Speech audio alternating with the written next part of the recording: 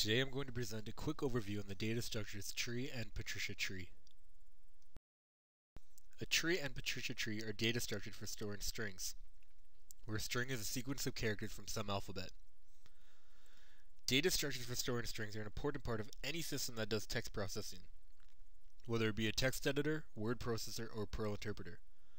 Have you ever wondered how our cell phones are able to autocomplete our words? These data structures begin to explore techniques in which can help achieve this.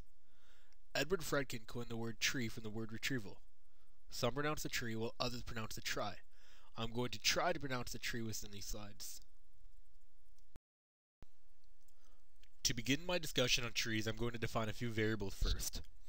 T is a rooted tree, S is a string, lowercase m is the length of the string, uppercase M is the total length of all strings in the tree, lowercase n is the number of strings stored in the tree, and uppercase N is the size of the alphabet.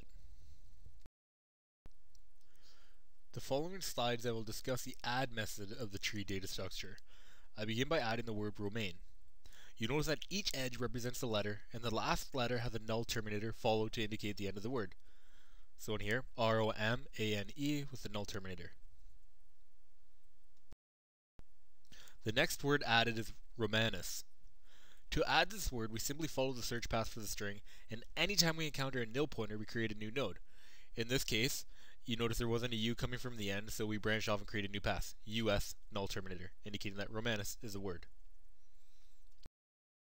We do the same steps for Romulus.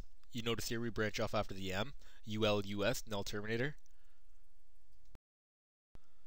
We also do the same for Rubens, after the R, UBENS null terminator. We do the same for Ruber, Rubicon, Rubicundus, and lastly we add the word rub. You notice that rub was already in the tree. The only addition was adding this edge with the null terminator indicating that rub is a word. This data structure has a running time of big O mn times, where m is the size of the word being added and n is the size of the alphabet. The next operation that I'm going to explain is the remove operation of the tree data structure. We search for leaf V that represents S. Once we have found it, we delete all nodes in the search path from S to the root of T until we reach a node with more than one child. So in this example, we try removing the word Ruber. We search R-U-B-E-R. There's a null terminator coming from the R indicating that Ruber is a word. So yes, we'll begin to delete, remove the null edge, the R edge, and we end up at this node. This node has more than one child, so we stop there, giving us the resulting tree. The last operation of the tree data structure that I'm going to discuss is search. You examine each of the characters of S in turn and follow the appropriate pointers in the tree. If at any time we attempt to follow a pointer that is nil, we conclude that S is not stored in T. Otherwise, we reach a leaf V that represents S, and we conclude that S is stored in T. So, in this example, we search for the word Rubicon. R-U-B-I-C-O-N. There's a null terminator coming from N, so yes, Rubicon is a word in the tree. This operation has a running time of big O M, where M is the size of the word being searched for. It is important to note that the string is an array of byte characters, where each character could be searched for in constant time. In summary, I've already discussed insertion, deletion, and search. I haven't mentioned storage. If M is the total length of all strings stored in a tree, then storage used is big O M N. And a reminder that N is the size of the alphabet. The next data structure that I'm going to discuss is the Patricia Trie. The main thing to bring home with the Patricia Trie and tree is that all internal nodes of the Patricia Trie have at least two children, where all internal nodes of a tree have at least one child. Instead of an edge having a single letter, we maximize the storage efficiency by grouping characters that have one child. Before I begin, I'm going to define a few variables. T, rooted tree, S is string, lowercase m is the length of the string, uppercase M is the total length of all strings, lowercase n is the number of strings stored in the Patricia Trie, and uppercase N is the size of the alphabet. The following slides will discuss the add method of the Patricia Trie data structure. Instead of each character having an edge, we can group the characters into a single edge. In this case, we append the null terminator to the edge to indicate that romain is a word. Next, I add the word romanus.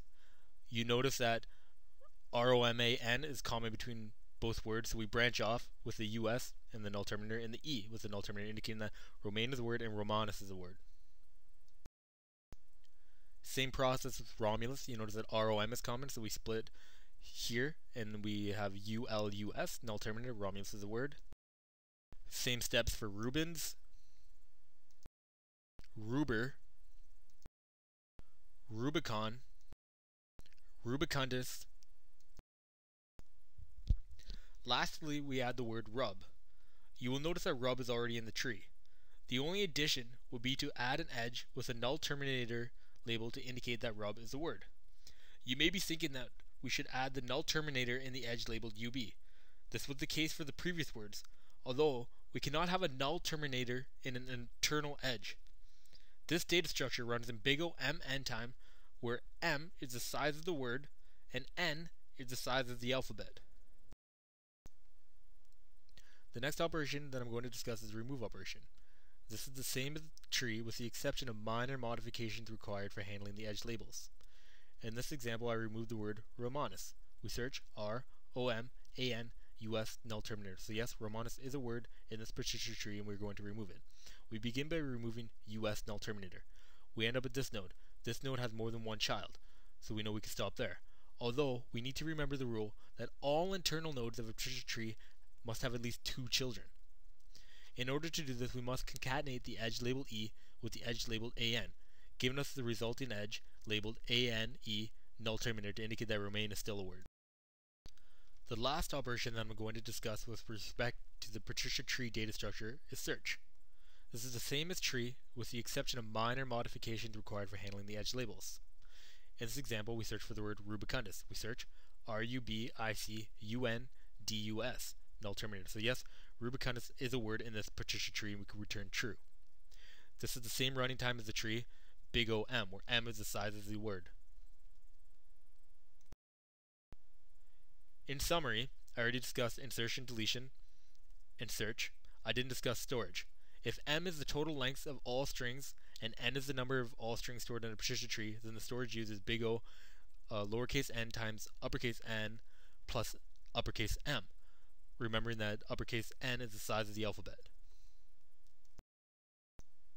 The following table shows a comparison between the tree and Patricia tree data structures. You will notice that insertion, deletion, and search all have the same running time. You are saving some in storage with the Patricia tree data structure.